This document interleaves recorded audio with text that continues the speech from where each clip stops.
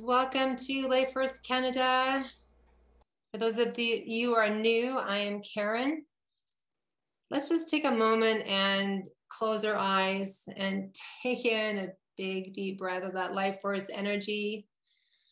And as we do, let's send out love on the exhale to all those who are suffering right now. Let's just send love and healing thoughts to all those across this beautiful country of ours, across the earth plane, to all those who are feeling lost, alone, afraid. And yes, let's send love to all those who've been devastated by the flooding in BC, and all those who've been evacuated. BC is going through a really rough time. I think there was 7,000 people in Merritt that were evacuated. And yeah, as a few were mentioning here, we know they're going to try to create a devastated reality, whether it's through the V, whether it's through fires, whether it's through flooding. And I would be recommending anyone who's on a flood plain right now to really consider moving. So through all the curveballs of 2020 and 2021, we are rising to the challenge to constantly evolve, to adapt and respond to the new information. We're constantly receiving new information. And the world is changing rapidly in ways that 2 years ago, many of us could have never imagined, right? We've been forced to really embrace dramatic changes like never before. And at the same time, I do believe that we're being forced to really experience that interconnectedness of humanity and to really re-examine what it means to be a human being. And as you know, I do not believe in surviving. I believe in thriving. We are living in a time of ascension, the dawning of a new era. We're being asked to become the highest version of ourselves in amongst the darkness and the chaos. And I believe it is your voice, the voice of your higher self, that's going to guide you and ensure a thriving future no matter what happens. And I know you may be feeling exhausted with all that's happening right now. You're probably desiring change for the good, and yet feel as if we've experienced too much change at the same time. And you may be questioning yourself, questioning reality. I'm here to remind you that you're not crazy. I'm here to also make sure that you focus on nurturing yourself, taking time for self-care. So there's self-care, nurturing you, nurturing your family, your business, whatever you're working on. And at the same time, rekindling and igniting that light inside of you that motivates you to assist in creating that next phase of our life in the new earth. So we here at Life First Canada are here to educate you on how to prepare for change that's coming and how we can create a self-governing system. Now, our last two calls have been really about peaceful non-compliance. So remember, your rights only exist as long as you exercise your responsibility, right? No one can do it for you, right? And we all know this, especially the government. So anyone at any time can try to bully you into giving up or waiving your rights. Any right.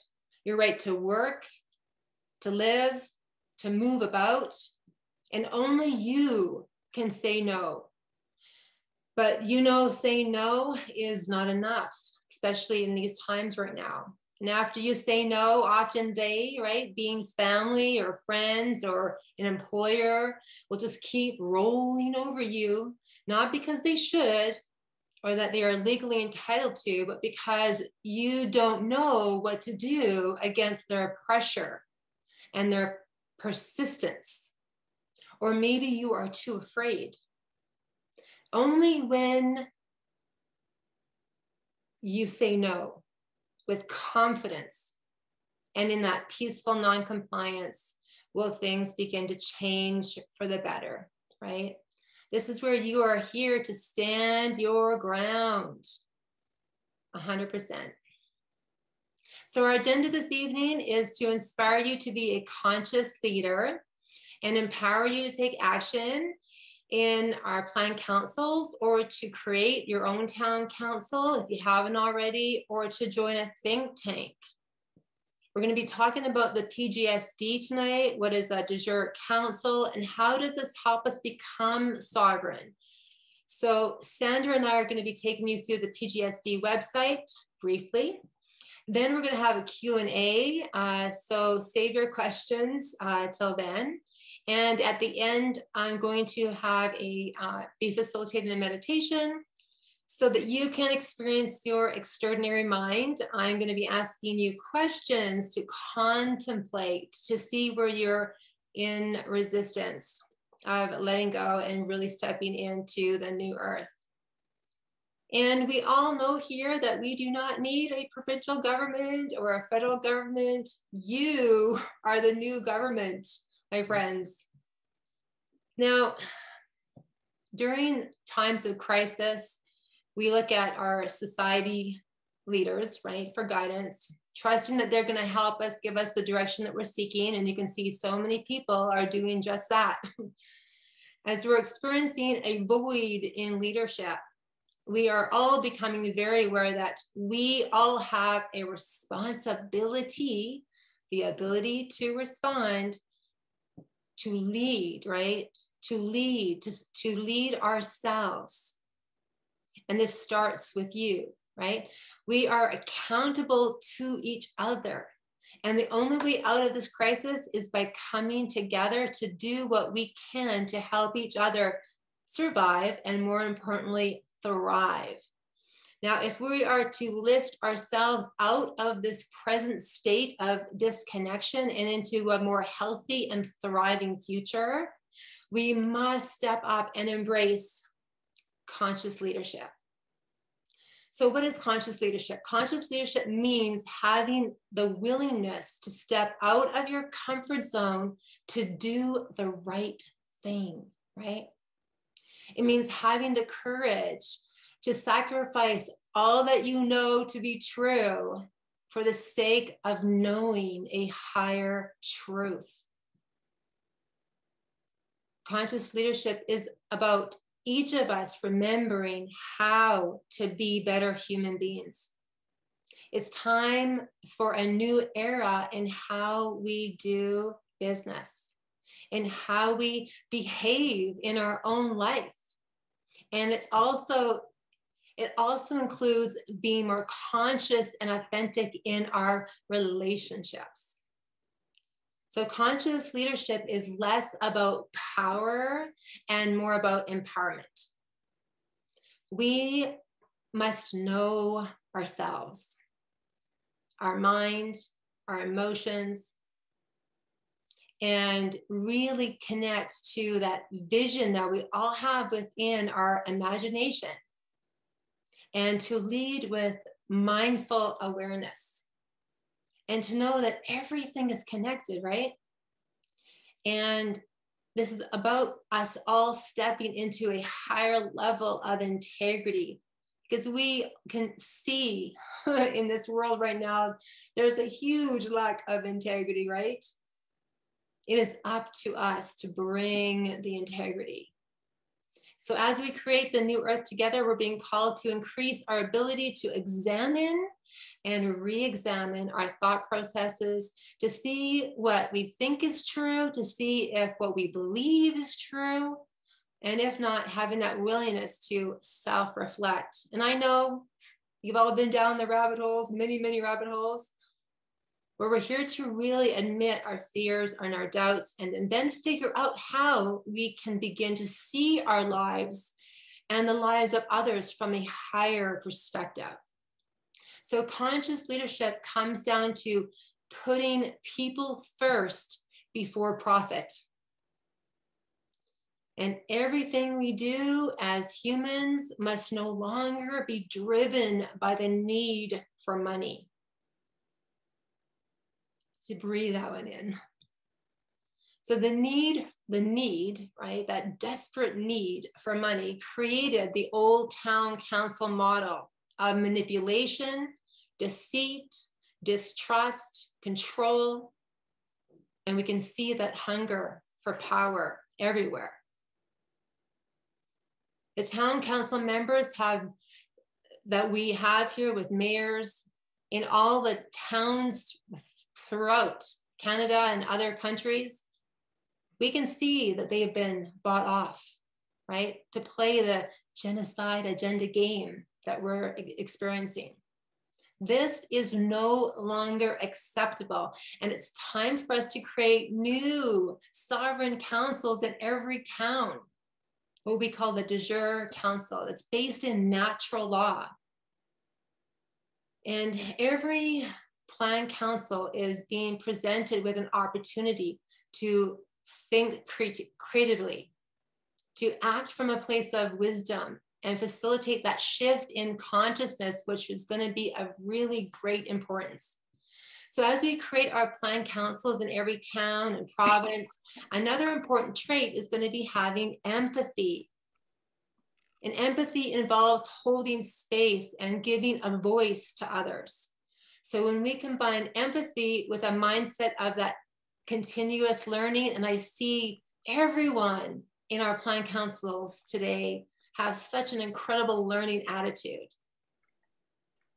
We are prioritizing the we over the me, and it shows vulnerability and humility through our decisions and the actions that we're making. But I know that's not enough even, right?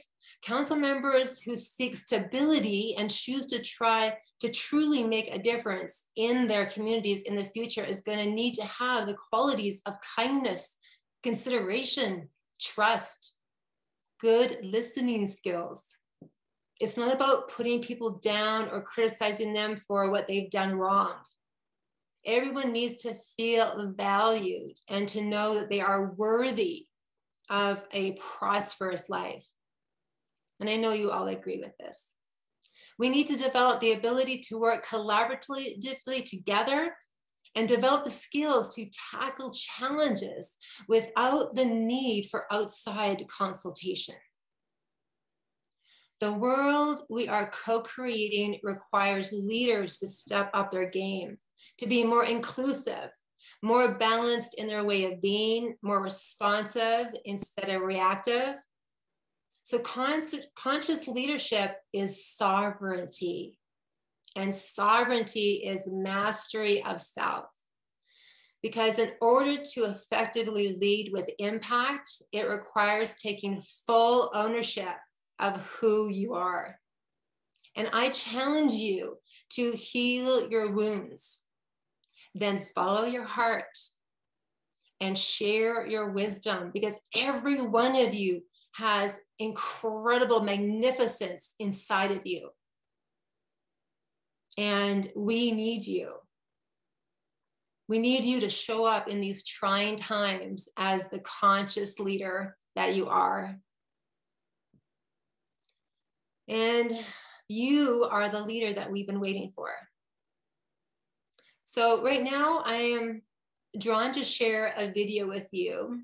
This video has been going viral. You've probably already seen it. I received so many emails and messages, not about the video per se, but in regards to the overall message that this man is sharing. It's a brief video, but I wanted to share it because I think it's important for us to have a little bit of a discussion about it on the other side. Because I know so many of us right now are feeling, what can I do? Things are happening. we need to do something right now. And so I just wanted to share this video with you. Welcome to From Rome Info video. My name is Brother Alexis Spagnola, and I'm the editor and publisher of FromRome.info, an electronic journal for news and commentary about Rome, Italy, the Catholic Church, and the Vatican. The project of the Great Reset has gone forward for now nearly 2 years with no effective opposition, because the opposition isn't doing anything to oppose it. If we take a step back and look how we are reacting to it, those of us who recognize it for what it is and see how evil it is, we're spending our days lamenting, watching videos, reading articles, learning.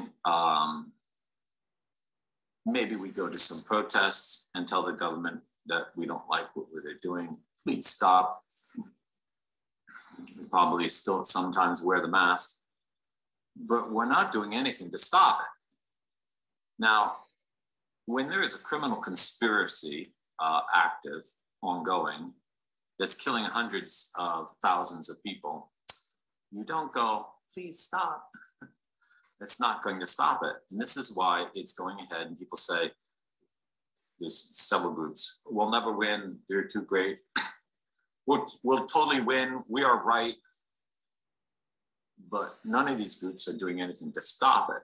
You're not going to stop this by writing letters to your politicians. They're all bought.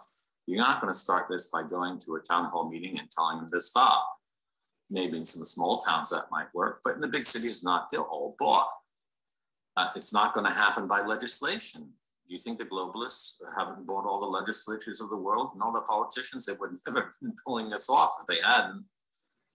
Journalists aren't going to listen to you. They're all bought. Judges certainly aren't going to listen to you. They're all bought. If not at the lower levels, at the highest levels. The globalists would have never launched this unless they already controlled all these things. We are being given a lot of false hope by these little occasions in which someone intervenes and stops something for a time, or this certain death vax is removed and not others. So it's absolutely essential that we organize a true opposition. And I don't mean a political movement. I don't mean any kind of movement. I mean, we oppose the criminal conspiracy. And how do you stop a criminal conspiracy that's ongoing? There's only one way. You arrest the criminals. Okay, I said this in November of 2020, and people thought it was great. I said it, and I got a lot of claps from it. No one did anything, and still no one's doing anything. So stop with, I have to found a new political movement, a new political party. We have to organize the opposition. We need a protest to do this and that. That's all useless. There's only one way to stop this, and it's to arrest the criminals. And it's not gonna happen by everyone deciding nationwide to arrest the criminals. You gotta start arresting them locally. And then you have to spread the arrests, and you have to keep going until you arrest them all. And if everyone's bought, you got to arrest them all. You either have to arrest them for being actively complicit in the genocide of the citizens of your nation, or you have to arrest them on the suspicion of being actively complicit or passively or intermediary somehow collaborating with a conspiracy to genocide the nation. That's the accusation. This is an accusation made on natural law.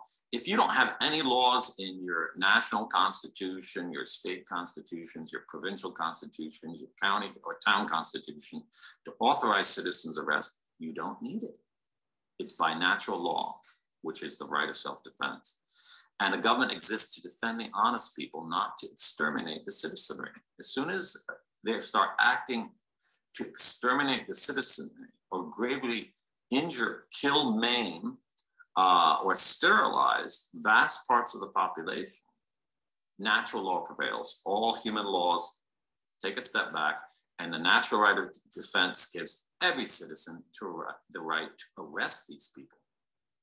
You would have the right even to kill them, but you don't need to go that far. Arrest is sufficient. You arrest them all and you charge them all. You don't have to hang them, try them, or anything. You arrest them all and try them all. Once they're all arrested and your government's all in prison, then you hold new elections and let the new government decide what to do with them.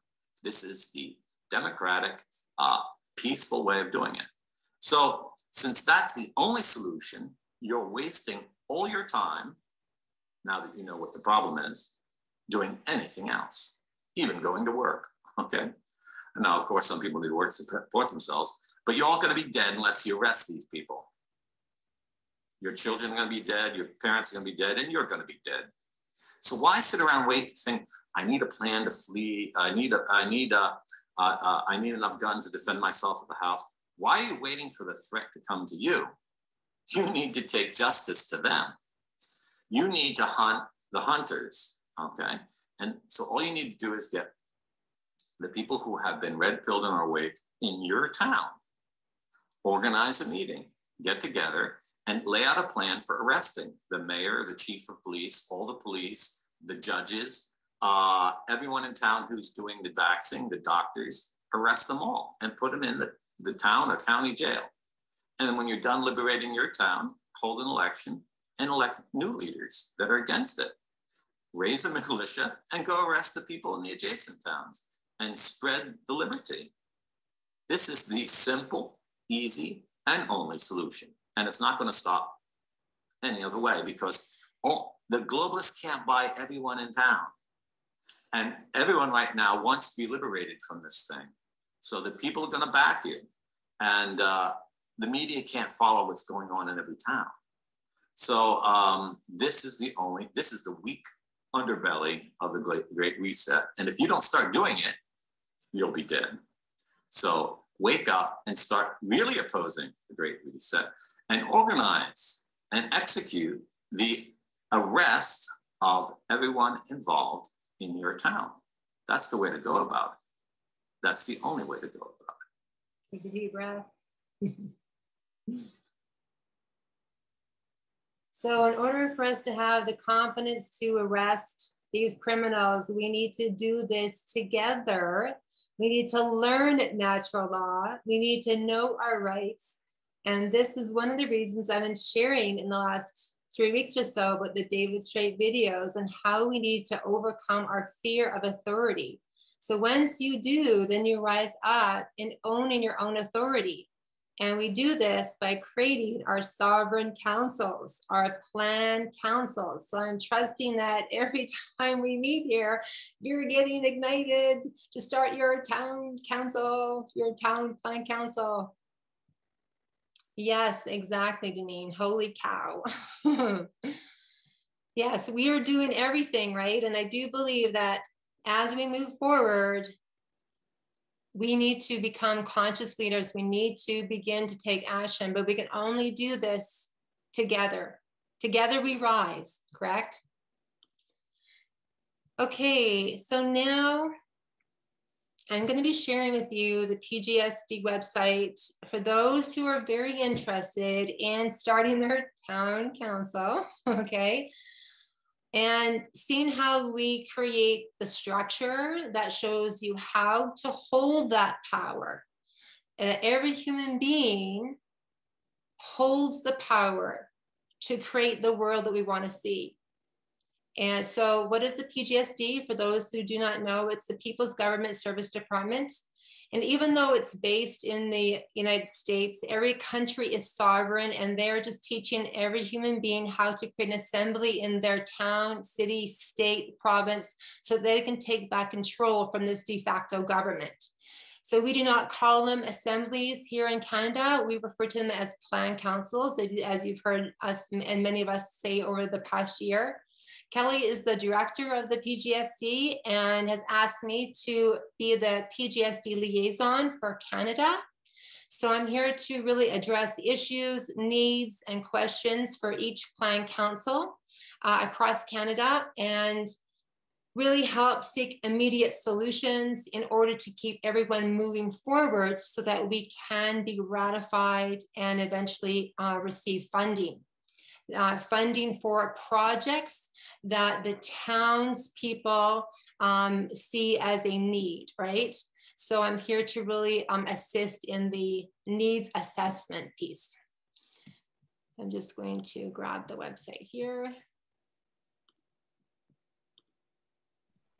I already posted the link, Karen. Oh, you're awesome. Thank you so much. My pleasure. Okay, so I'm just going to share my screen. Okay, so anyone can view this site, and a founding component of the PGSD Charter is for us to provide direction, assistance, guidance, and coordination to both established and startup assemblies or councils in Canada around the world in order that we may recover our ability to successfully self-govern. And I'm not going to go through the whole site. I'm just going to give you an idea of what it's about. So the deep state have been selling us on their idea of globalism for decades. The vision of interim head of state, Kimberly Ann Gogan, is an alliance of self-governed nations working together for a free and borderless cooperation of peoples. We couldn't agree more. Hundreds of nations, one people. And find your assembly. You can find the provincial councils are here. Not every province, but the majority are here, has submitted for ratification. So while you're automatically a member of the Greater Assembly for your nation, state, province, or city, your local assembly is where the work gets done. So that's your town council. And there's a lot of work that needs to be done. So if there is no assembly in your area, then consider organizing an assembly. And how you can do that, you can connect to a plan council, the provincial plan council in your province. And so you'll see the links in your chat for BC, there's for Alberta, Saskatchewan, Manitoba, Ontario, Quebec, and then the Atlantic provinces. And these are some featured assemblies that have been ratified in the US. There's more than this, of course, but this is just the beginning. So establishing authority, to exercise authority, you must first establish authority. So this is establishing authority in your town. Once you're ratified, your town council is ratified, your law, your natural laws supersede all government laws. Most people are not aware of this. And that's why we can arrest the mayor, etc. So we establish our sovereign authority as assemblies on the foundation of the interim head of state's sovereign authority. There is a Declaration of Independence for the living beings of Earth. I recommend that you read that on your own time. We're not going to go through that tonight. It is a long document. And it shows here all the different oversight and operations for how you proceed. Sandra in a moment is going to read out the resolution of one accord, but before she does that, I'm going to share with you, Kelly created this incredible article, Building for Self-Governance, and I just want to read it to you. You can actually read it here on the site as well. It just helps you to gain a deeper understanding of what it is to create your own town council.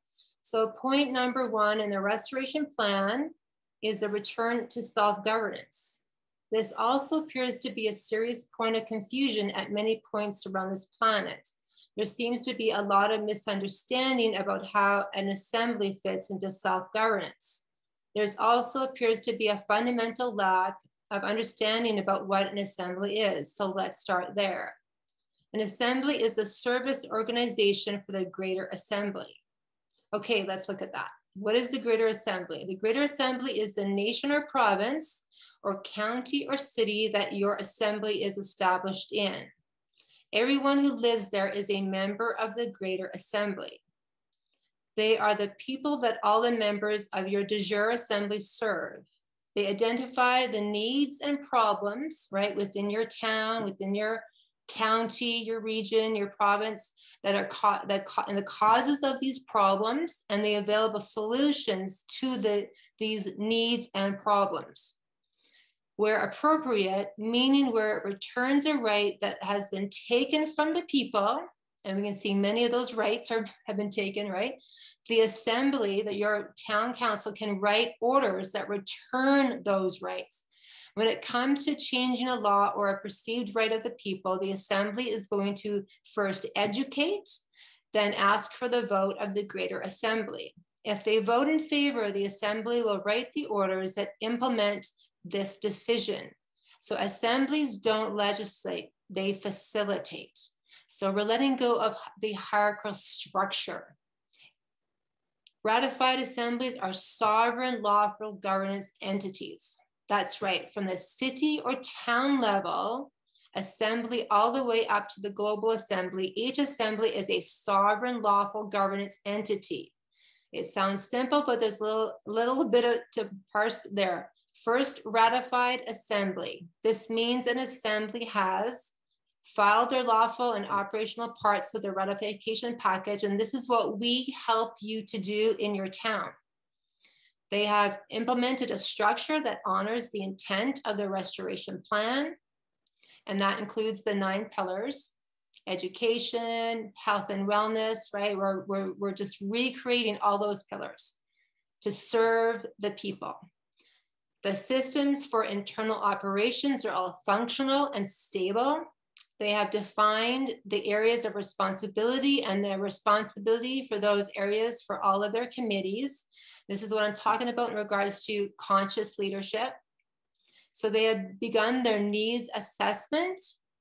They have begun investigating the theft of rights from the people. So this is where we need a lot of people who love to do research or love to create documents. They have built cases for the restoration of these rights. They are putting orders together to carry out the restoration of the rights that have been identified. They have enough active members in the de jure assembly to be ready to move into the next stage of their assembly, which is taking on the tasks of lawful governance. A sovereign assembly means that the assembly has the authority and responsibility to act on behalf of the people in their area of responsibility. The smaller the area of governance, such as a town or city, etc., the authority sits with the city-town assembly. So all authority goes not to a provincial level, not to a federal level. It's the town, it's the city where the power is. The assembly is responsible for cooperating with and being accountable to the assemblies both above it and below it in terms of responsibility.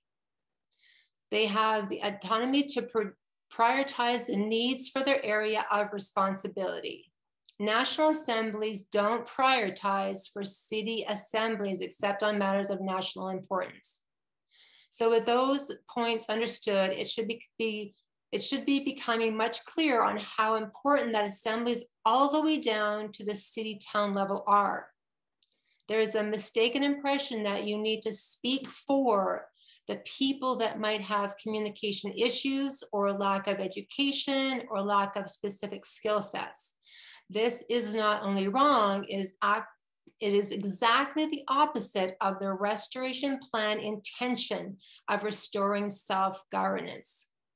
Remember that as an assembly, your job is to facilitate the voices of your people being heard, not speaking or deciding for them. So finally, I want to really emphasize the importance of making sure that the structure of your national and state provincial assemblies is one that avoids control structures over the smaller areas of responsibility. And that being that there's no hierarchy. If you are building structures that consolidate power to the top, count on being challenged on it. So everyone is accountable.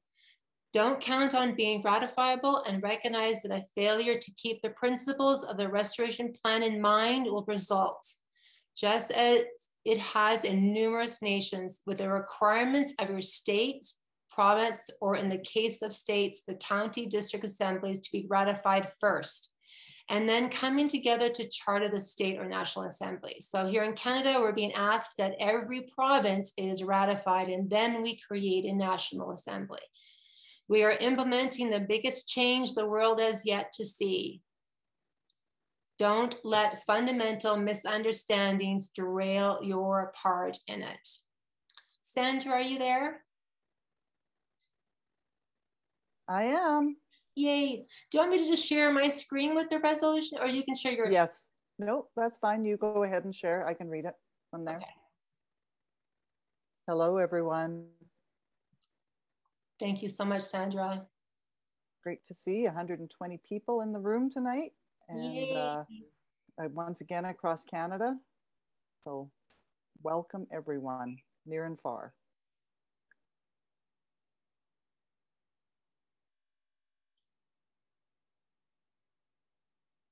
So the resolution of one accord is what is referred to as in the lawful components. It's a document that gets signed when you charter by the council members when they charter the beginning of your de jure assembly. It is referred to as the social compact. The compact being the, I guess, the agreement of how we are to one another, the respect that we have. And in a way, this encapsulates perhaps some of what we're basing everything on in natural law. The Declaration of Living Beings probably goes a lot further. It's a huge document, and it's still being drafted. But my understanding is there's a new resolution of one accord, so I don't know what updates they've made to it, but this one's dated September 8th. So, but there will be another one for use soon. So I'll just read it, and we'll get an idea of what. The resolution of one accord, an agreement created by the people with the People's Government Services Department. Purpose. The purpose of this document is to create a starting point and a framework for the new reality on Earth, life without the deep state. Over time, this document may need to be updated, but for today, this basic framework will allow all of humanity to begin to explore liberty within the context of natural law. Regarding life and nature. 1. All life is sacred, and humanity is responsible for the well-being of all life on the planet. Natural law applies to all inhabitants of this planet and beyond. This principle is innate within every sentient being. Therefore, all life must be engaged with love, considering the role each of us plays in the overall ecosystem of our planet. 2. Humanity is free and independent from the time of their birth. All rights associated with this freedom are the people's to define. The posterity of the family is the responsibility of the parents, who should provide for, educate, and support the natural, healthy development of each child until the child is able to do so for himself or herself. The parent has the right to do this in any way they see fit, so long as they are not abusive or in violation of the natural laws that govern each community. 3. No one shall be held in slavery. Slavery and the slave trade in all their forms shall be prohibited. No one shall be held in servitude. 4.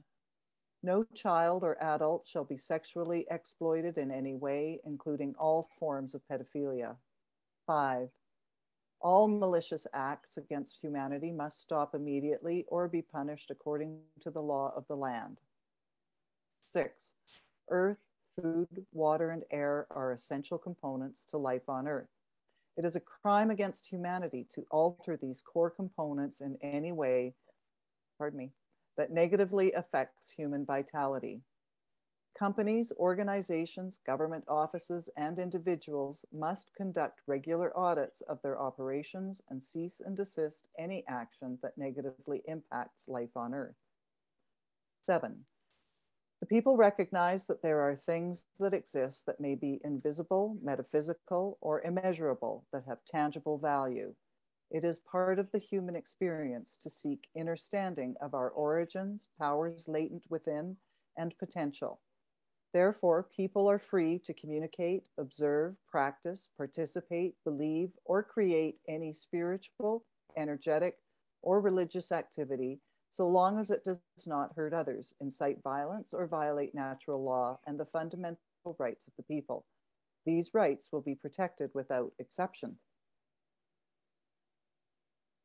Regarding governance, note, during this transitional period, the People's Government Services Department will assist and support the assemblies in getting established and investigate issues that they cannot resolve. This will remain in force until such time as the people can self-govern. 1. Assemblies will be recognized in the Hall of Records when the assembly is with sufficient members who live within a recognized geographical space, a nation, state, province, county, township, city, etc., to effectively operate the assembly. So we have to have sufficient members to operate. Subnote 1, when they begin to meet openly and regularly and complete the ratification process as published on the People's Government Services website at where we're at. And every member of the assembly needs to sign this document as an indication that they will work within the tenets of this new framework. Number 2, the people must have a voice that represents their genuine interests. Elected officials must be part of the community which they represent. Officials agree by the acceptance of their election that they will conduct their public and private business in an ethical manner. 3, assemblies can be formed for smaller or larger geographically recognized areas, depending on population and the needs within a state or country. 1, at a minimum, each state, province, district, or country should work to develop an assembly and assemblies that represent smaller territories within. And number 2, all forms of assemblies must have regular meetings that are open to the public. 4, state assembly meetings are open to the public. That's a bit of a repeat, but assemblies will have a minimum of 9 core activity committees. 1, officers, law and law enforcement committee. The heads of these committees will serve as members of the National Safety Committee, along with the 2 assembly officers from every state. I believe these are some of the areas that are going to be amended with the new one, but in particular in regards to National Safety Committee, I'm not sure they're still referring to it as that. Exactly. Number 2, the Health and Wellness Committee. 3, Environment. 4, Needs Assessment. 5, Treasury. 6, Project Management. 7, Family Services. 8, Education. And 9, Security. The Assembly must consider the consequences of each action as it applies to individuals, communities, and the planet. This consideration must be weighed before any decision, direction, or guidance becomes the law of the land. Number 7, public comprehension of accurate information is the cornerstone of a successful government. The elected have an obligation to inform those they represent of the details, purpose, operation, and impact of any law, spending, project, or contribution. There must be a cause of action coupled with informed consent for all government activities. Laws must be written and passed singly without inclusion of other items. Laws must be written compactly in language understandable to a 10-year-old child. Number 8, laws must be enforced, always considering the spirit of the law over the letter of the law. All actions have natural consequences, whether positive or negative. 9, peace officers are directed by the assemblies. 10, peace officers are responsible for the safety of the people they are charged to protect. 11, peace officers are required to uphold the law of the land and must be held to a high standard to restore the integrity of this role. 12, peace officers are responsible to the people whether on duty or off duty. 13, peace officers should be respected as the authority representing the laws that keep the people safe. Regarding assembly meetings, number 1, assemblies and the Global Assembly are not lawmaking bodies. 2, global interaction will be used to benefit humanity. Regular meetings will give representatives from any and every assembly the opportunity to pool resources on a global level and bring ideas back to their local assemblies. Different people can be chosen as representatives to attend the Global Assembly meetings as decided by the body respective to each territory. 3, Global Assembly General Session, a chance to learn about and discuss items with global impact led by the PGSD, GIA, and Global Directorate Office. Global Assembly Core Activity Committee breakout sessions, a chance to present obstacles, solutions, and best practices in a collaborative effort to learn from each other. Regarding media, the integrity of the news-related media must be established and maintained to inform the people. Reporters bear the responsibility of sharing the information they gain access to and are accountable to investigate the validity of their sources. The media should resemble a scientific process. Each story should reflect a pursuit of the evidence behind any theoretical or speculative information. Final conclusions should not be drawn until proof has been gathered. The final report should reflect the thought process, methods of research, and reasons for each conclusion. 3, evidence gathered that contradicts a published story should be given equal press. If facts show that what has been communicated is false or can be effectively argued another way, the opportunity should be given to present the people with that information. I'll get you to scroll up a bit more, Karen, please. Regarding individual responsibility and honor. 1, the people are henceforth sovereign entities responsible to self-govern and work peacefully towards common goals that protect the individual, humanity, the planet, and all life on Earth. 2, there are key attributes inborn and necessary for humanity to thrive. Certain qualities included but not limited to are trust, truth, honor, integrity, selflessness, love, cooperation, consent, humility, forgiveness, compassion, valor, appreciation, understanding, stewardship, protection of family, protection of innocence, freedom from offense, and creativity. 3, unique perspectives on purpose, meaning, values, and priorities are natural components of being human. Although these differences have been used in the past to divide us, we will endeavor to honor our differences while identifying common ground that draws us together. Affirmation. This is what you finish off in signing it. I affirm that I am of sound mind and comprehend that by signing the document below, I agree with the content of this document and will perform my duties in line with the contents herein. And so it is. And so it is. I find that as reading through that, I find it is a bit of a hybrid document of sort of laying out the vision, but then it's kind of like this agreement of certain principles that you agree with. So I think this came into being fairly early in the process, and I'm hoping that the next version of it kind of cleans some of that up, but the gist is there. Everybody gets the gist.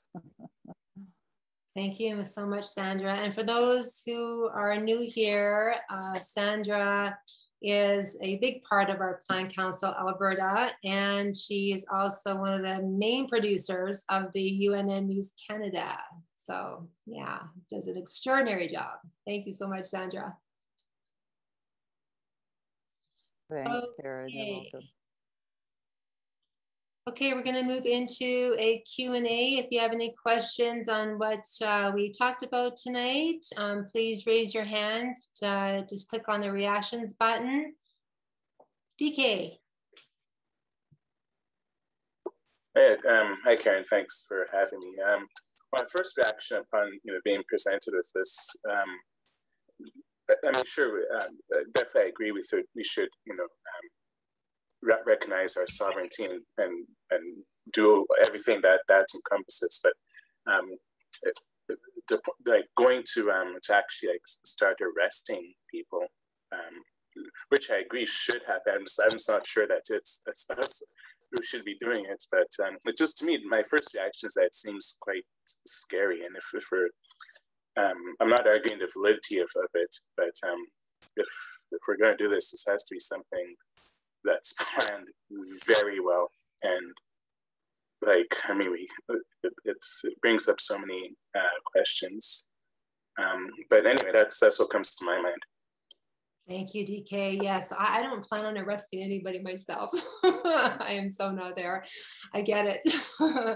Yeah, so this is so important to be discussing this, because I'm receiving so many emails lately that, we're not doing enough and we need to arrest them. And then all of a sudden this video pops up.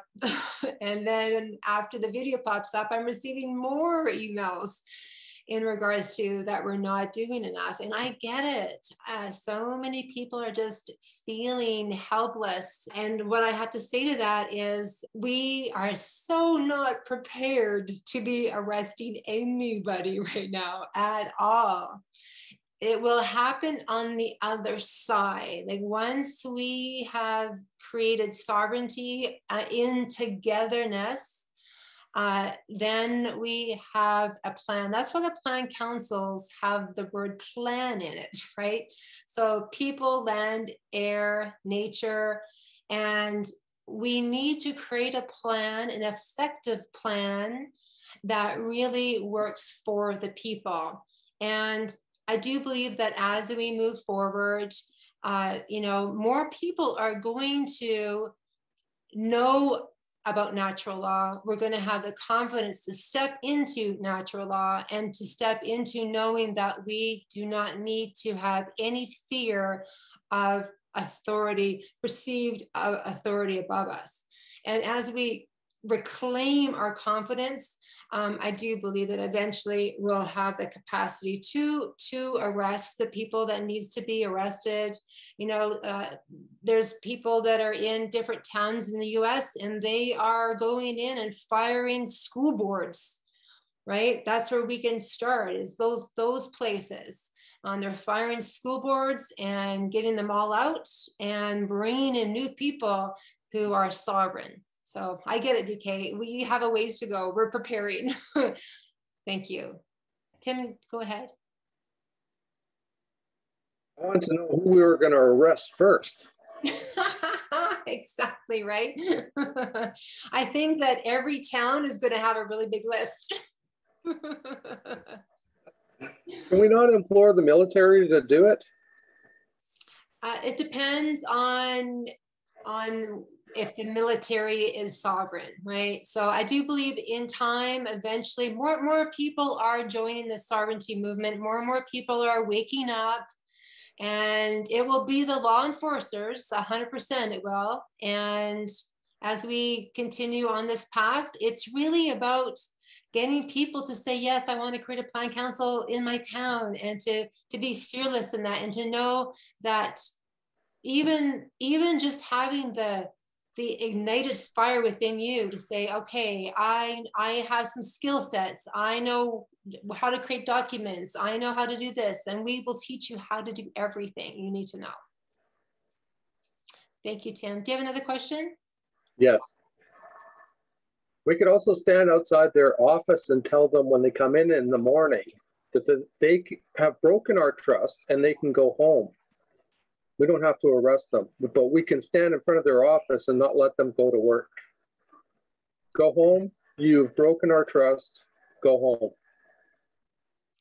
100%, Tim. Yes, I do believe that Susan Stanfield was talking about something similar to that last year when I interviewed her, and she was talking about how a group of people, I don't know where this was, in Vancouver, and everybody wore white, and she said they need to stand in front of these people's homes and have 1,000 people standing in front of their home, silent in white, and we do not leave until they submit. Right. Okay, I yield. Thank you, Tim. Bettina? Yeah, Karen, those emails I sent you this morning and whatever, I don't quite understand. But Kim sent out a cease and desist order probably to the US group and whatever, because I don't understand that we didn't send out our email list to get the cease and desist order in Alberta, because things are just still doing the same shit here as it was 2 years ago. Like Tom says, no, you can't even sing Christmas carols. Are you kidding me? I mean, it's just getting berserk here. I don't know if that email list was sent to Kim and the cease and desist, or why it wasn't, or, you know, I mean, I agree on that guy, that the video you just said there, this sort of thing doesn't really do anything. It's basically, we got to throw them in jail. You know, we've got to have proof against them and do it, but under natural law, not under this rule of the land, of course. So, excuse me. So that's kind of what I was trying to get at with those emails I was sending there. And the actual document, that I don't know whether you sent it or the cease and desist on the COVID and all that. And just kind of wondering what's going on there. Thank you, Alan. And I do appreciate your emails. I really appreciate your passion to exit this corrupt Luciferian system. I totally get it. Yeah. You wouldn't believe it. Yeah, I know. We're creating the orders. Every province is being asked to create their orders of cease and desist. It does take time to put together. There's a lot of research that needs to go into it. Every province was asked to collect emails in regards to other crimes against humanity, and that's being done right now with PGSD. And so I'm trusting Canada is next on the list. And so we just need to be patient and trust in the divine timing of everything, because it is happening. It is really, truly happening on the invisible realms. And yeah, we just need to stay patient. Thanks, Alan. So Kim didn't request any of those emails then to be sent out then. Is that what you're saying? I do believe they're sending emails out right now. They're sending emails out to everyone right now.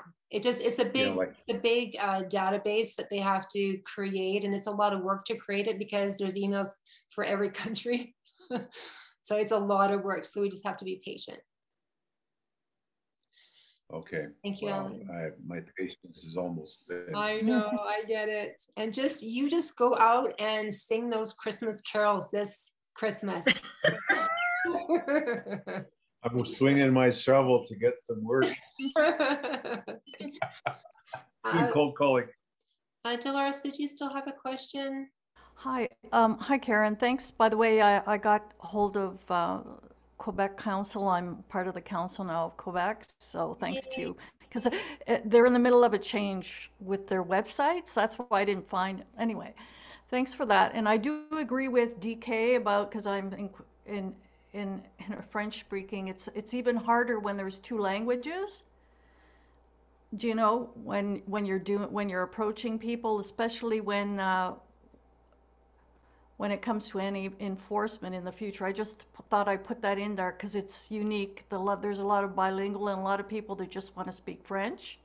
So I don't know how that's going to work into people that prefer French, speaking French in Quebec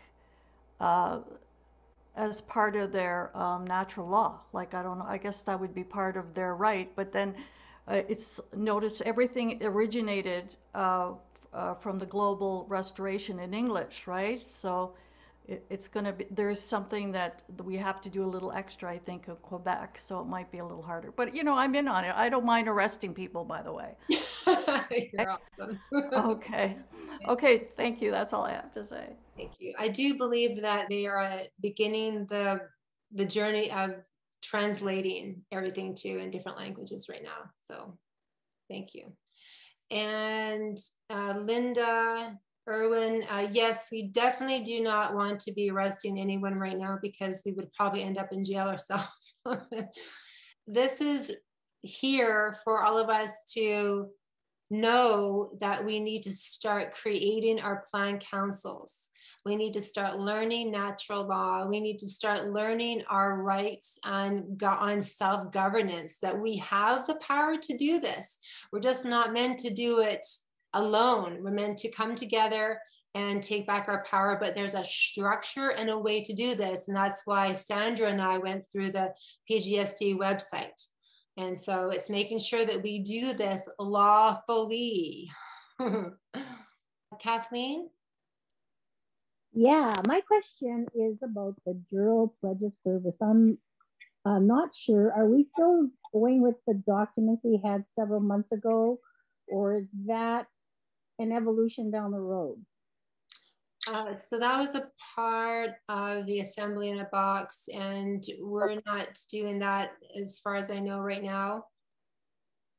Okay. Thank you for that. Thank you. And eventually we will definitely be having the juror in regards to having grand juries. That will be down the road. Okay. I have quite a few friends that want to be jurors. Oh, well, yeah. But we're not ready yet. No, we're not ready yet. A lot of structure to build here. Yeah. Thank you. Brian?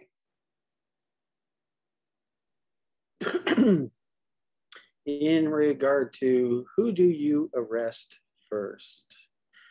First, you go after the low-hanging fruit. I'll use a little example. So somebody gets vaccinated and it's basically done by a nurse. So you arrest the nurse and then you question the nurse, and in her trial it comes out the doctor told her. Then you question the doctor. Well, the hospital owner told him.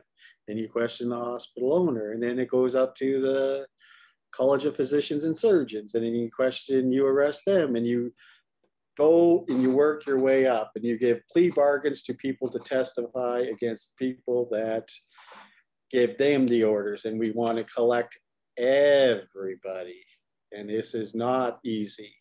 There's going to be terrible time trying to get everybody. There's going to be lots that are going to be almost anonymous.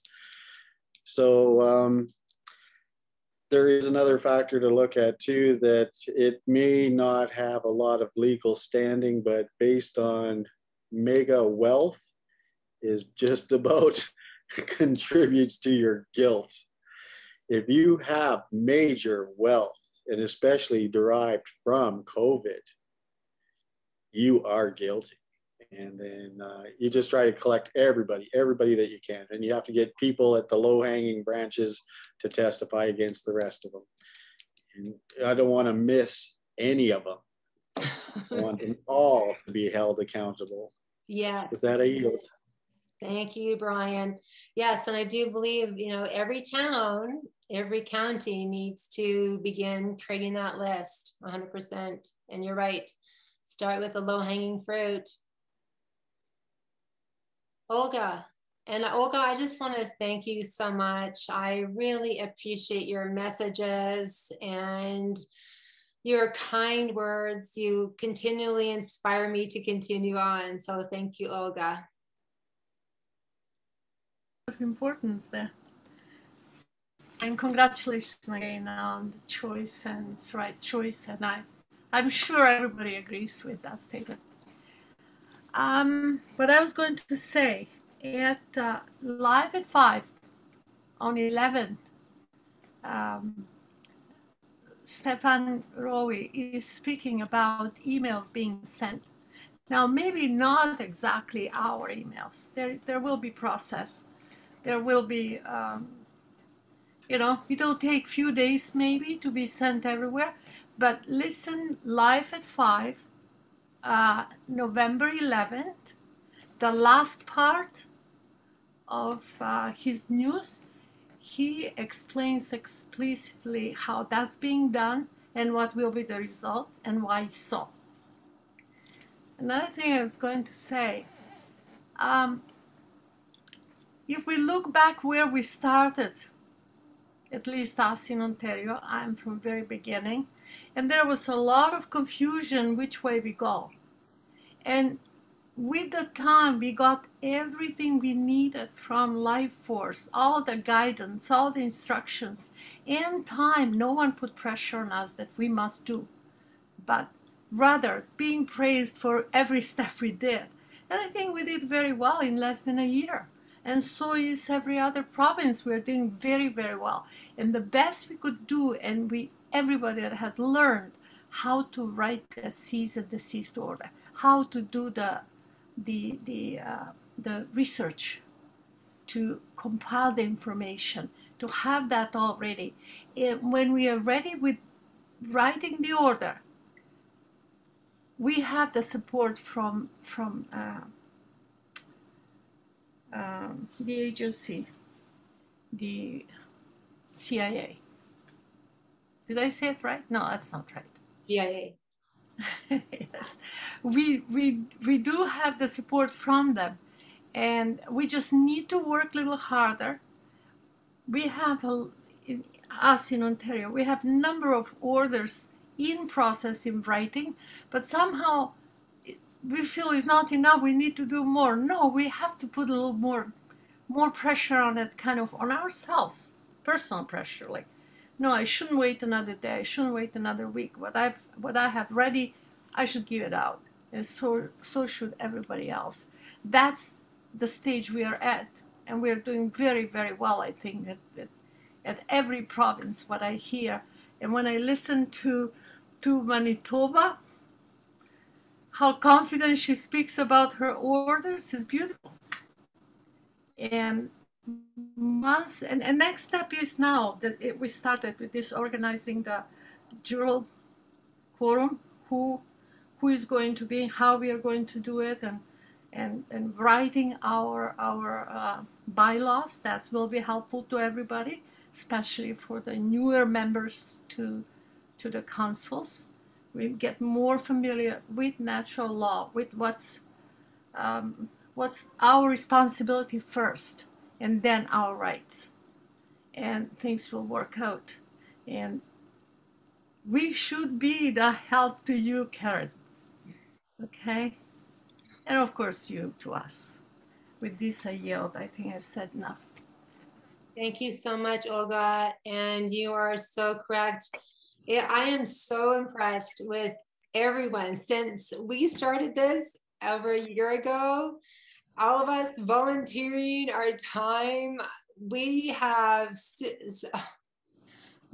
taken on so much and achieved so much in every province. I am just, and for all of us volunteering our time to make it happen is extraordinary, to say the least. Yeah. Thank you. Well done. So yes, Lou, and definitely notice of liability. I did hear that there's 2 schools in BC that have, the school board has actually stood up and said no to the vaccine mandate. So I do believe that is happening more and more. And so that is very, very exciting. Mm-hmm. Sandra, go ahead. Okay, so I just wanted to respond. I had a private question asked of me in the chat. Are peace officers, as we know them, to be police officers in a city, RCMP, security at an office or residential or airport facility? These peace officers, are they different from what we already recognize as law enforcement? So I think she's referring to the peace officers that were mentioned in the resolution of one accord. So I don't necessarily, they are different. And there's been a lot of discussion and a lot of different forums and threads about, oh, that term means this and that term means that. And it's all about, the advice is reclaiming the term. So even though they have policy enforcement officers, which are police officers, you know, if we call them peace officers, that becomes our definition of what we apply to it. My understanding is, and I don't know where I read this recently, but a sheriff, which kind of was one of the roles under the assembly in a box form, but that a sheriff has the ultimate authority when it comes to that. They are granted exceptional authority, even currently. So like in the US, they tend to use sheriffs in all of their law enforcement counties, et cetera, right? And that sheriff has the ultimate authority. We do have sheriffs in Canada, but I think that they're kind of underutilized. You always hear about the sheriff going in, being called in to evict people, or, you know, I think that it's a misuse of them. But as far as And I'm opening this up to discussion as well. I don't want to be the answer to this question, but I thought it was a good question to bring forward about what does it mean to have a peace officer, and what role exactly is it that we're assigning to the people who are willing to do that? So with that, I yield, and if you would care to discuss it. Oops, I muted myself. Okay. Sorry. If you want to call on other people and come back for discussion, that's fine. Thank you, Sandra. And yes, that is going to be a big component to having authority in the towns and David Straight, he talks about this quite extensively in his seminars, is that the sheriffs do hold the highest authority, and a sheriff in the US, if the FBI come into their town, or the CIA, or a corrupt agency wanting to create a big factory that, you know, is going to create pollution or whatever, it doesn't matter how big the corporation is, the actual sheriff can say no to the FBI, get out of my town, to the CIA, get out of my town, to anyone, and they have to leave. And so unfortunately, many of the sheriffs have been bought. And so again, we need to create the integrity, bring the integrity back into the small towns so that we can bring prosperity back into the small town. Thank you, Sandra. And Karen, it's Irina from Ontario. Thank you, Irina. Yeah, sorry, next time I would put my full name, but the video that you show, excellent video, and I think it's only solution that you can take right now, and it's no point to postpone it.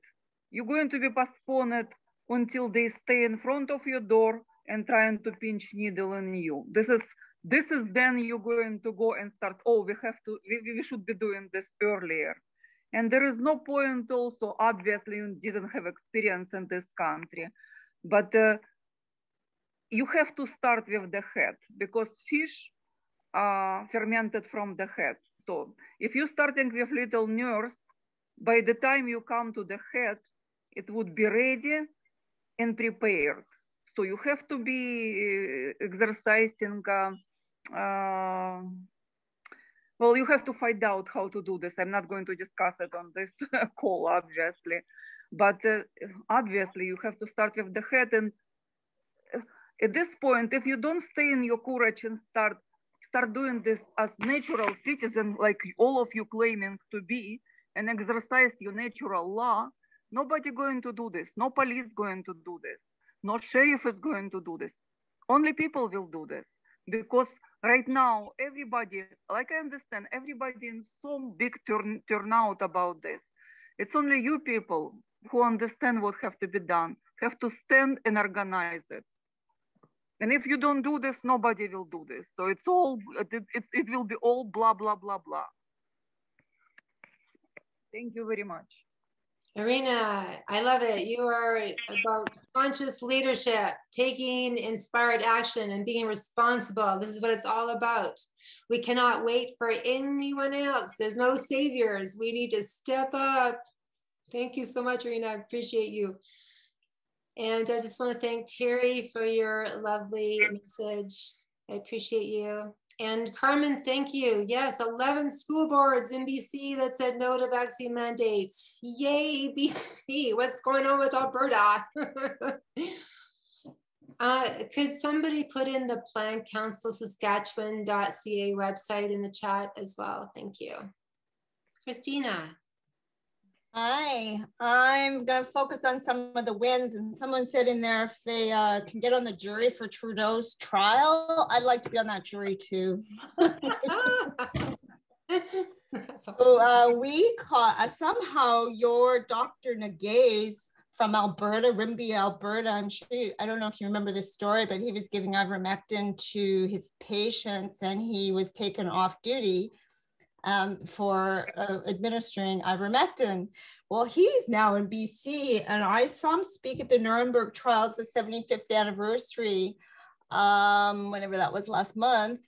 that Joseph Roberts of Common Ground put on. It was a fantastic talk, but then I've seen him being super active lately.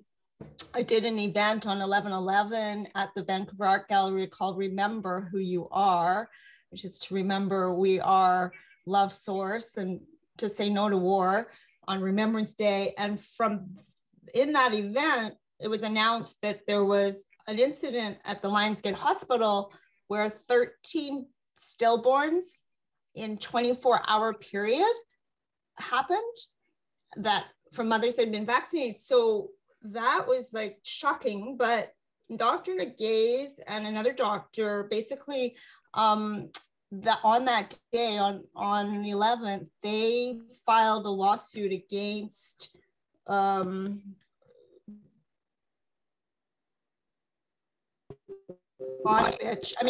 Henry, and another person for conflict of interest. So they're starting to file lawsuits against these people, and that's really interesting. And that was all filmed of them going into the RCMP and filing those charges. So and then what I've seen in Ontario that was really interesting, and I posted it on the chat, is they've basically got, let me just find it on my screen here. You can go and actually find it. They filed charges against their local, the head of the RCMP, so the commissioner of the RCMP. So basically the RCMP in this region, Halton, is saying we're not going to fulfill these orders any longer. We had to take children out of homes and put them into residential school because we were ordered to do that. And we will no longer comply with crimes against humanity. So all of these letters that they've written, and they filed lawsuits against their local authorities. So they filed them, let me just find where that is. So they filed them against their mayor and the head of the RCMP, this woman. And they filed, and there's all these letters that you can actually go and read. So if you go and look at these letters, I did post them. Let me just find that here. Here we go. Oh, there we go. Halton. So there's a file, Halton arrest folder. So they've done an open letter to the RCMP Commissioner Brenda Lucky and an arrest declaration to Stephen Tanner.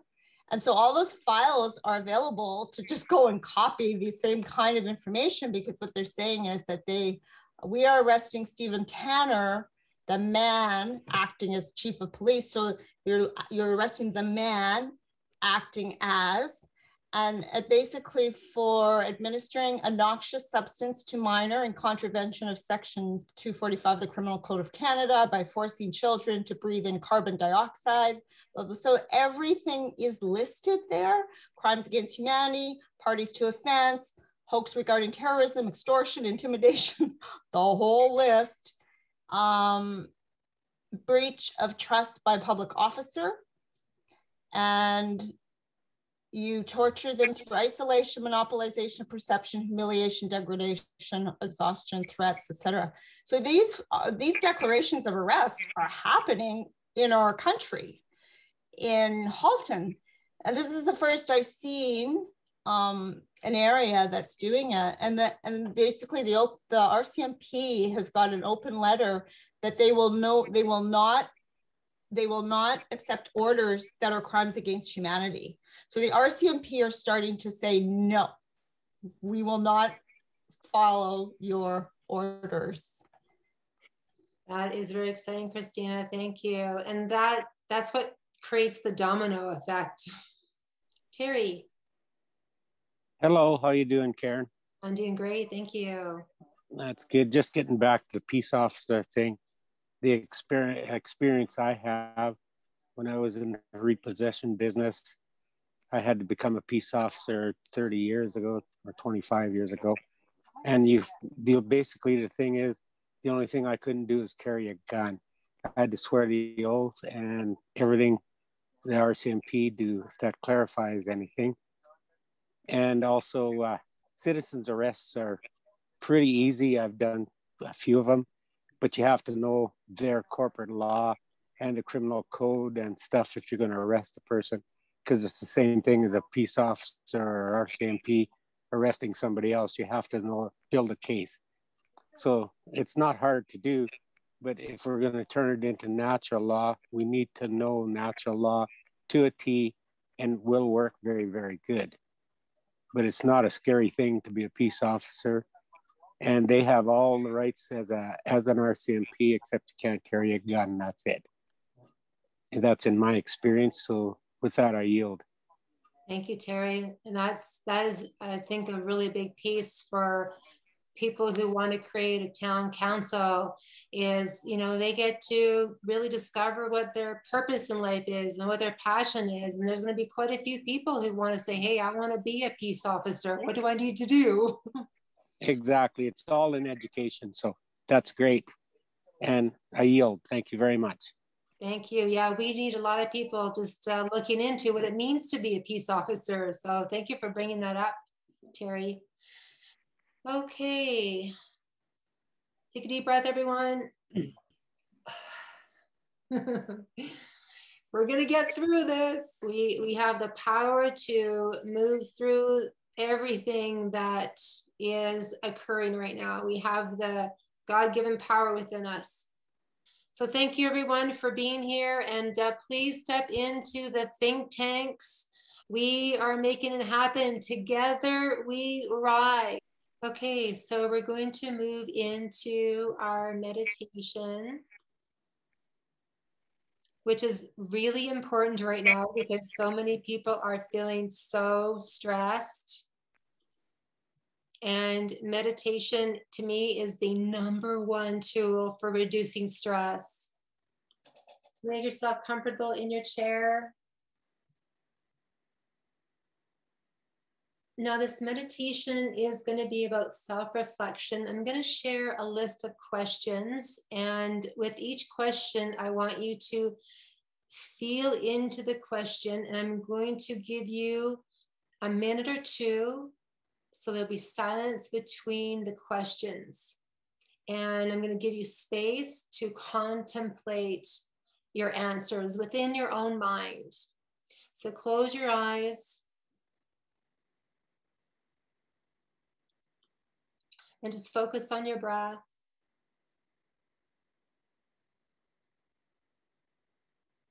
So you're breathing in to the count of 5 and breathing out to the count of 5.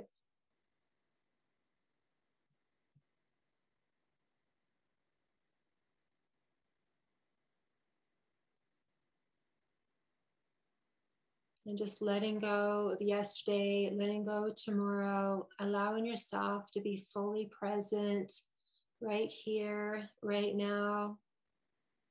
This is where your power lies, is in the present moment.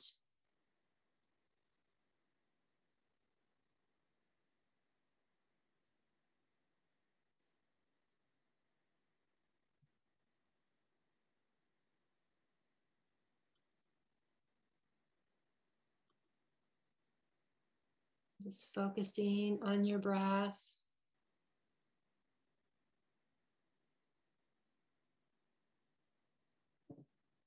And when I ask you the question, your mind might begin to wander, and a wandering mind is a natural part of meditation for everyone. It's not a sign that you can't meditate. So when your mind wanders, just bring your breath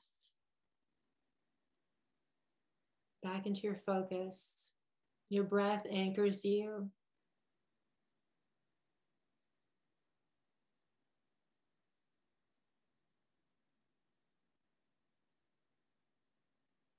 So the first question I'm going to ask you is, if I was whole and there was nothing wrong with me, how would I feel?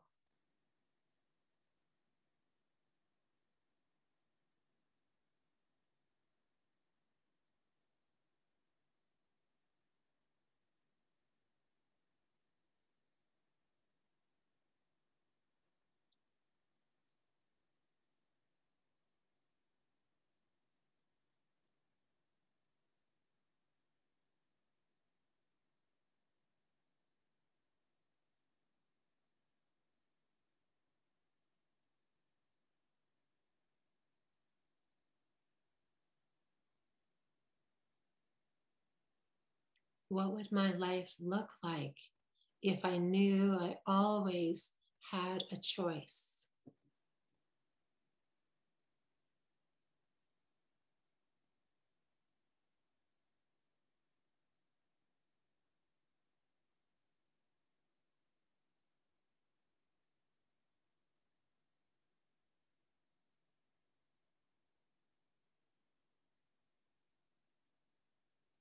What would taking full responsibility for my life look like?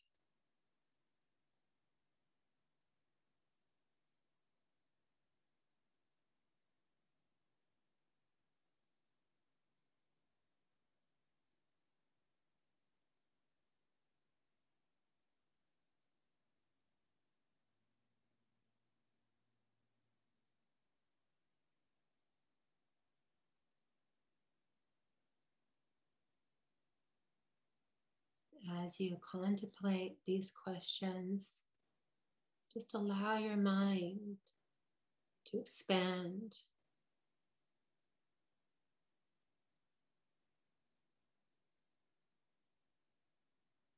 As you feel into these words, what would my relationships look like if I knew I always had a choice about how I feel?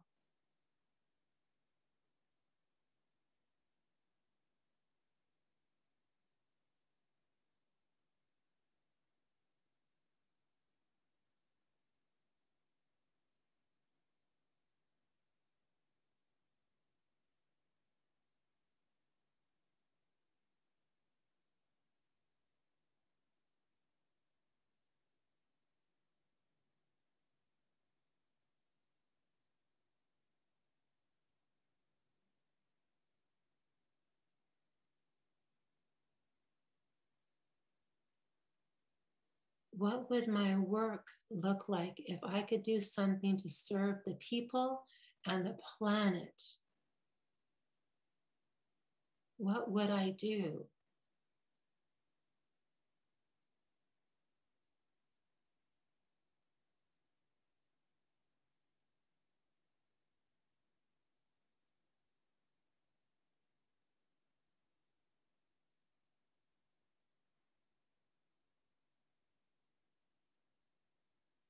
Just keep focusing on your breath. If your mind starts to wander away from the question,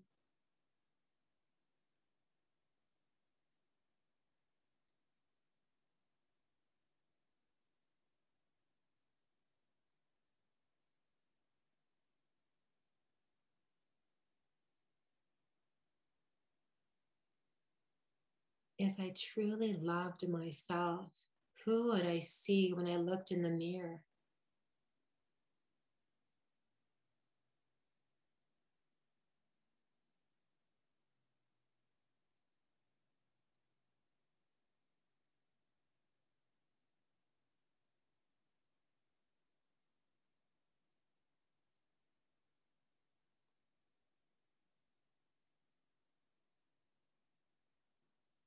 If I could fall asleep right away and wake up rejuvenated every morning, how would I feel?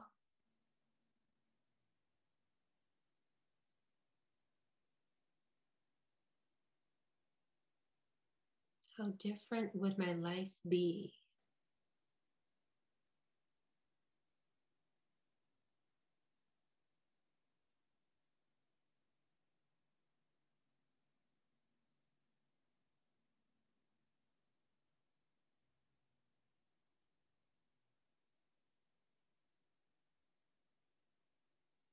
If I no longer carried the pain from the past, how would I feel?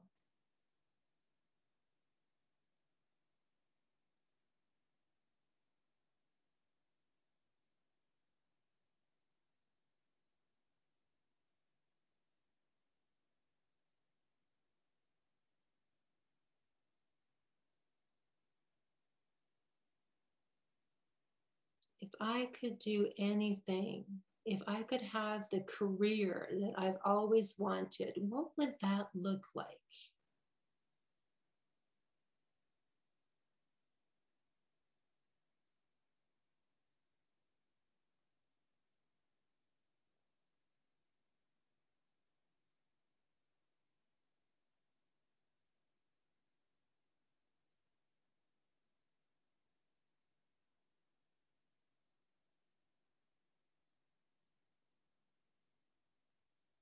If I could see and imagine the world no longer wearing a mask, how would I feel?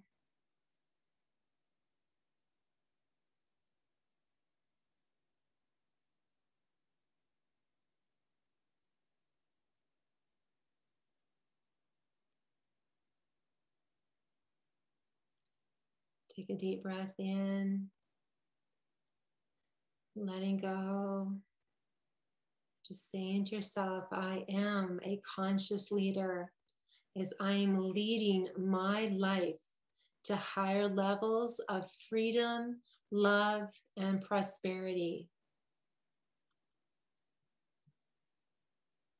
I have the power. I am the power. I am the authority of my life.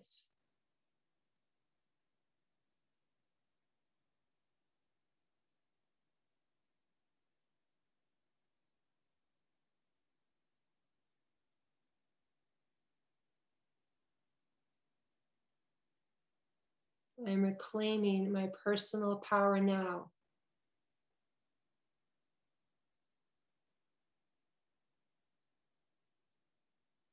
And so it is.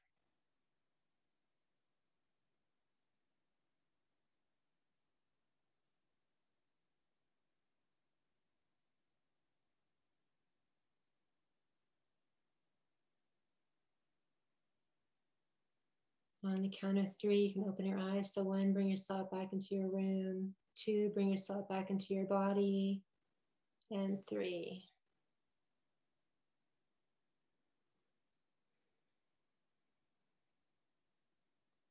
And just continue throughout the evening, throughout the rest of your week, to contemplate on those questions. Thank you so much for being here and rising up together. You are loved. Namaste. Thank you, Jason. You're awesome. Thanks, Karen. Thank Good night. Thank you. Good night, Good everyone. night, everybody. Thanks, Karen. Thank you, Karen, and everybody, Sandra. Thank you. Good Karen. night. Thank you, Karen. Thank you. Lou, I totally forgot about your garage sale. Well, that's okay. All done. I still have a few things. Well, I'm looking forward to seeing you on Saturday. Yeah, me too, Karen. Thank you for doing it. Lots of love. Thanks, Karen. Bye. Bye-bye.